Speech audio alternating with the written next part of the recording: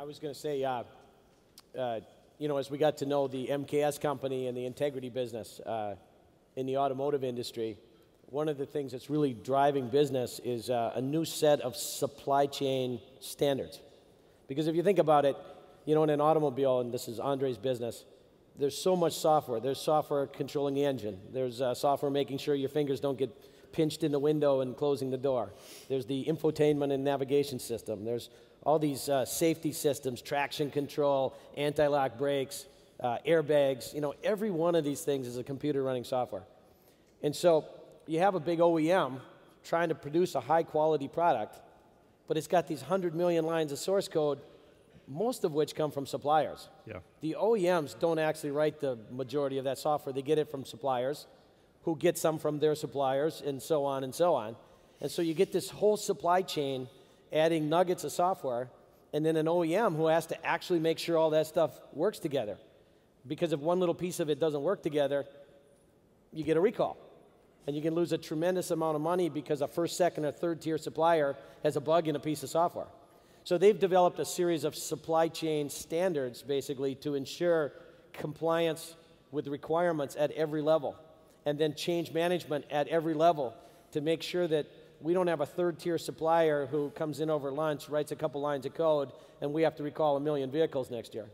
It's a tremendous example of supply chain complexity driving what will now be PTC's business around collaboration within that value chain. I can only underline that, but there's two dimensions of standards you have.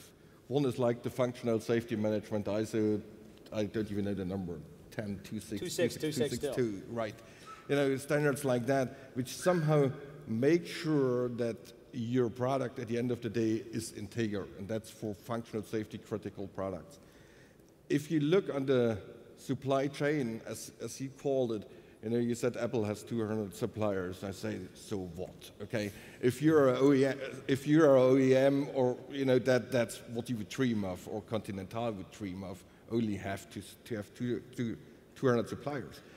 But at the end of the day, that's exactly the trick. You know, for the automotive industry, for decades, is in a tiered environment.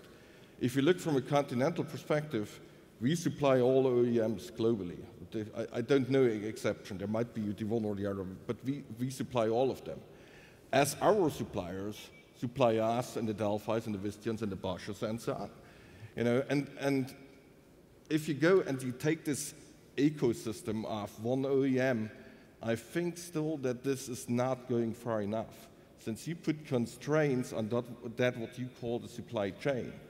You know, actually in the actual world we are living, that's a supply network.